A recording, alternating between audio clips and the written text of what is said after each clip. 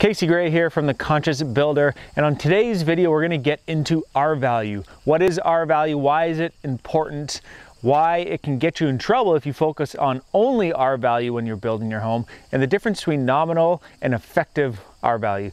If you want more videos like this, be sure to like the video, comment below, because this is the feedback that we need in order to make sure that we are on the right track.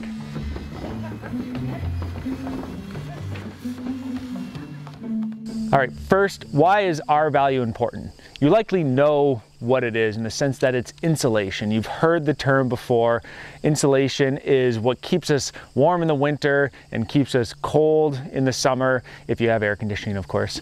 But that's probably not news to you. But what I want to make sure you understand is that not all R-value is the same. There is a difference between effective and nominal R-value, and it depends on how it's installed. Now, what exactly is R-value? R-value is the ability of an insulation material to resist heat.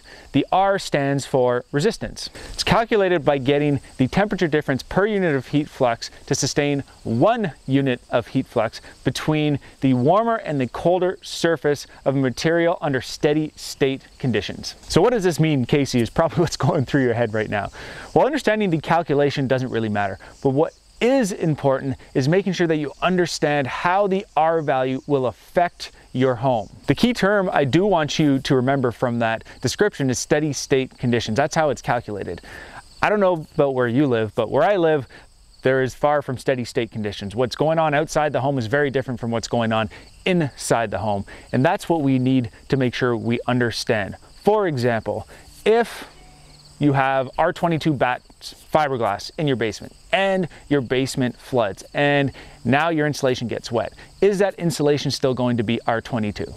No, it will not be. Obviously, it's going to lose its R-value. You're going to have all sorts of other issues as well. You're going to have mold issues. Things will happen. Or, for example, you have R50 cellulose blown into your attic and it settles over time. Is it going to be R50 still? Or your roof leaks and it gets wet. Is it going to be R50 still? No, it will not be R50 still. If you have insulation on the outside of your house and you don't have an air barrier, for example, and it's R10 and the wind's whistling at 50 kilometers an hour and it's coming through that insulation, is your insulation going to be performing at the R10 that it's supposed to? Probably not, right? These are not steady state conditions. We do not build in steady state conditions. Another thing to point out is installation is important. If that R22 batt is squished into an area that's too tight for it, it's not going to perform at R22. So you need to make sure that whoever's installing the insulation knows what they're doing and they're installing it properly. So the point I'm trying to get to here is that it's about more than just the insulation. The insulation is one part of it. So you need to understand your building. You need to understand the building science. You need to make sure it's installed properly so that you can make sure that you choose the right insulation so that you can get the right R-value and work with the team and figure that out for your building. So consider this for a moment.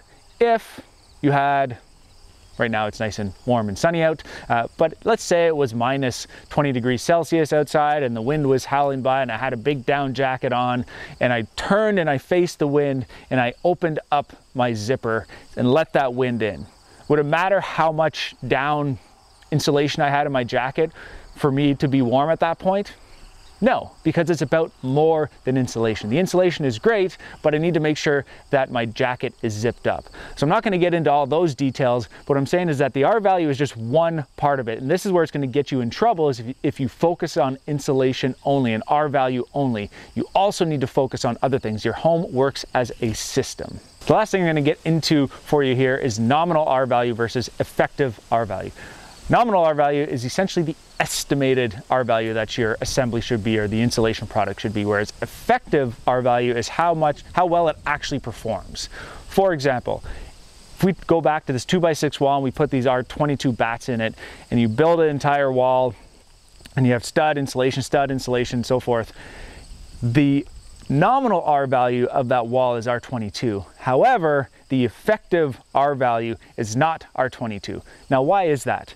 Is probably what you're asking. It's because if you were to take, for example, all of the wood in that wall and push it all to one side and then put all the insulation on the other side, you would see that the wood probably takes up about 20% of that wall construction, which means that 20% of that wall essentially has no insulation, or it only has the R-value of that 2x6.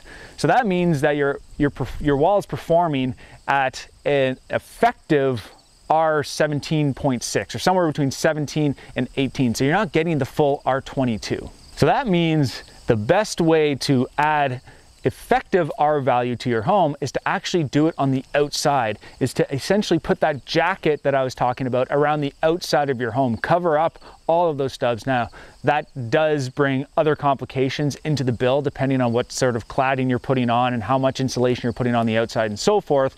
And this video isn't for that, but that is the best way to add insulation, to add R value, to add comfort to your home.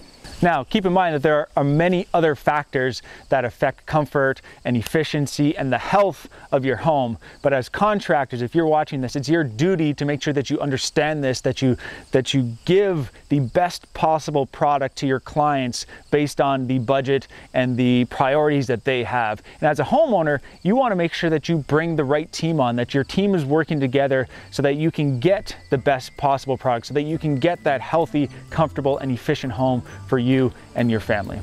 Glad you watched this video until the very end. Be sure to like it, comment below. This is the feedback we need to make sure we are on the right track. And if you haven't already, check out episode 2 of the 3-day cottage, where we have a nominal R value of R30 for the walls and R64 for the attic.